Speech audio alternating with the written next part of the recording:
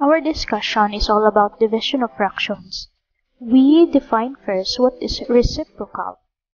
Reciprocal means multiplicative inverse. It is one of a pair of numbers that when multiplied together, it is equal to 1. We have here the steps in finding the reciprocal of a fraction. We have first, reverse the position of the numerator and the denominator. Now if the fraction is a mixed number, change the mixed number to an improper fraction first before finding the reciprocal. We have here an example. If we have 3/4 and we get the reciprocal of the fraction, we just reverse the position of the denominator and the numerator. So we have 3/4, the reciprocal of 3/4 is 4/3. Now, what if the given fraction is a mixed number? How can we get the reciprocal? So all you need is to change this first to an improper fraction. So we have 2 times 1 is 2 plus 1 is 3. So 1 and 1/2 is 3/2. If you get the reciprocal, you change its position, then the reciprocal of 1 and 1/2 is 2/3. Because the improper of it is 3/2, then the reciprocal is 2/3.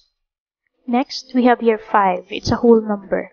To get the reciprocal of 5, you may put 1 as a denominator. Then, to get the reciprocal, you just change the position of the numerator and the denominator. So, the reciprocal of 5 is 1/5. So, going back to the definition of reciprocal, it means the multiplicative inverse, and if you are going to multiply the fraction to its reciprocal, you will get 1. So again, we have 3/4, you multiply it with 4/3, you will get 1. 12/12, that is 1. If you multiply the original value of 1 and 1/2, which is 3/2, you multiply its reciprocal, we have 6/6, you will get 1. And here, the 5, if you multiply 5/1 times its reciprocal, which is 1/5, you will get 5/5 or 1.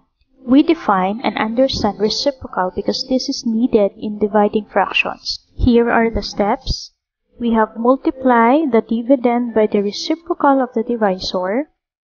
So as you can see, we need to get the reciprocal of the divisor.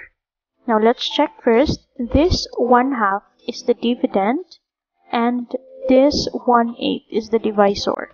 The value of n, which is the missing, is our quotient. So first, we get the reciprocal of the divisor, which is 1/8, and its reciprocal is 8/1.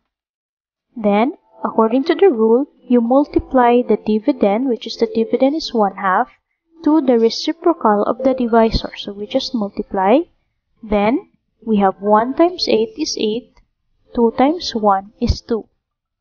Next, if the product is an improper fraction, change it to mixed numbers. So as you can see, our answer is improper, so we need to change it into a mixed number or a whole number. So 8 divided by 2 is 4, and that is 8. No more remainder. So our answer is 4. There is no remainder, so there is no fraction. Answer is whole number. Then express the product in simplest form, then the final answer is 4. Next, what if the given equation has mixed fractions? So we have here 2 and 1/5 divided by 1 and 1/6. So here are the steps. Change the mixed numbers to improper fractions first. So we need to change this 2 and 1/2 and 1 and 1/6 to improper fraction. Change it first. So we have 11/5. Then here is 7/6.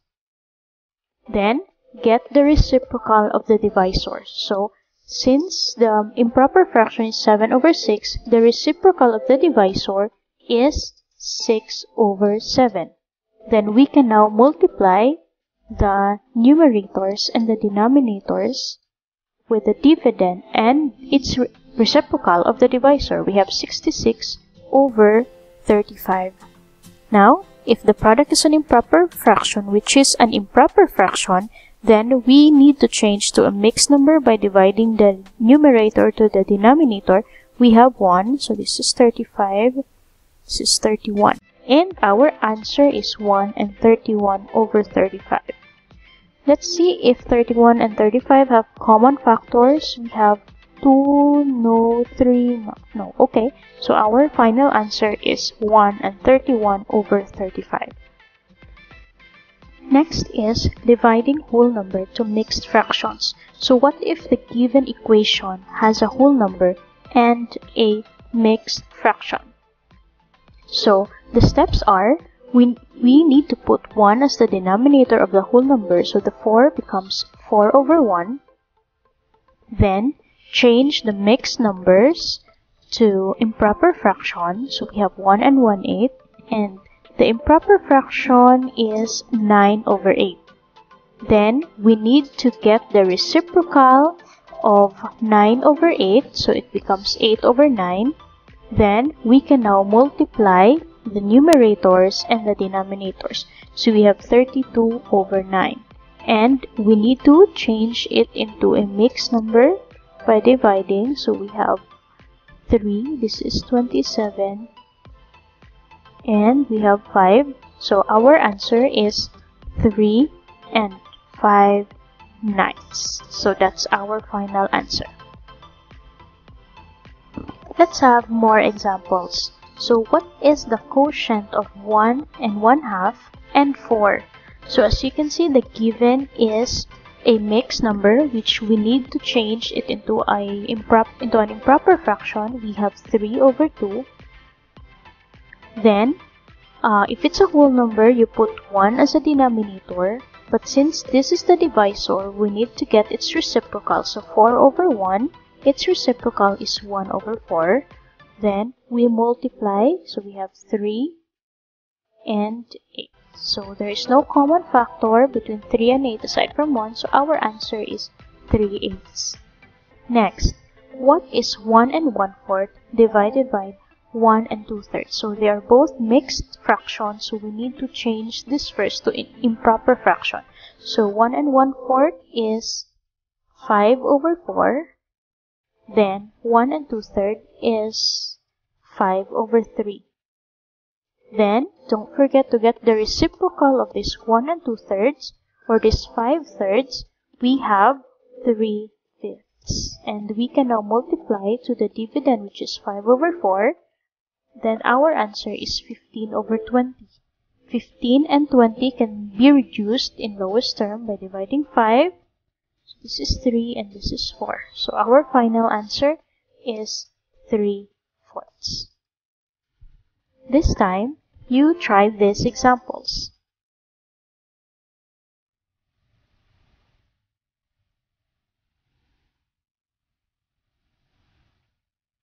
Then you check if your answers are correct. We have 5 divided by 3/4 is 6 and 2/3.